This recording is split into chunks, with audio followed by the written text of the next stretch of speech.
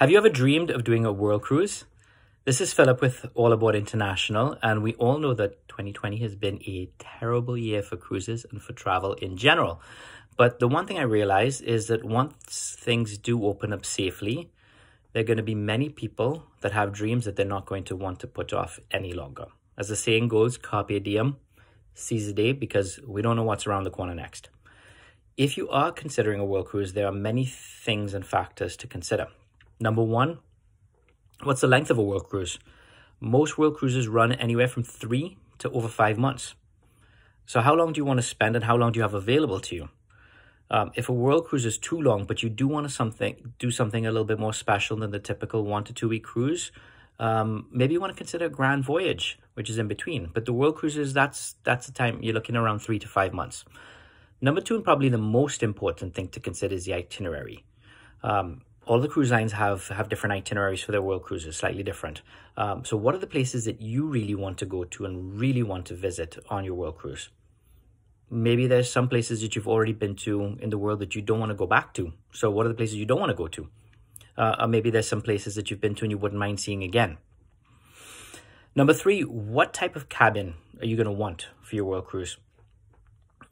Now you're going to be spending 3 to 5 months. You want to make sure your accommodations are comfortable for you. So are you comfortable in an inside cabin?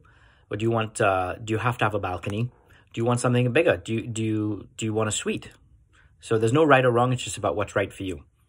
Four, what level of experience and what type of experience are you looking to have?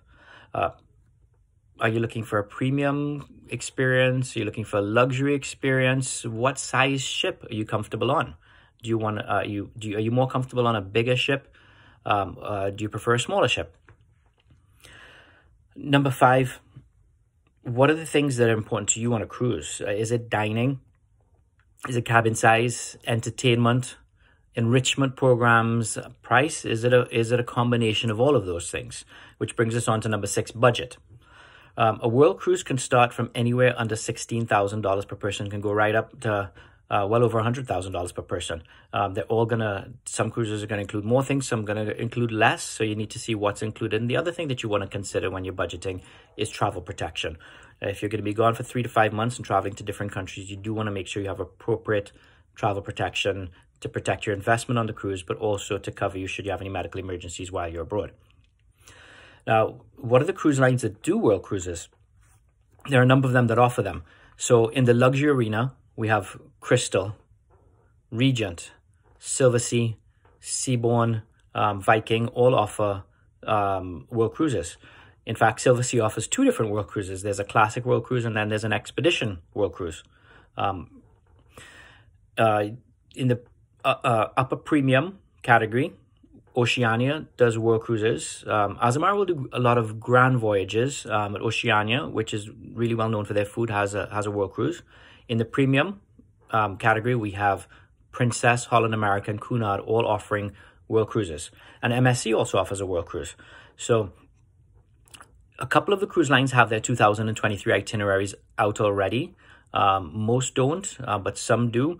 They all have their 2022 itineraries out already. And the best time to book a world cruise really is when the itineraries first come out, because you're going to get your choice of cabin and the best price possible.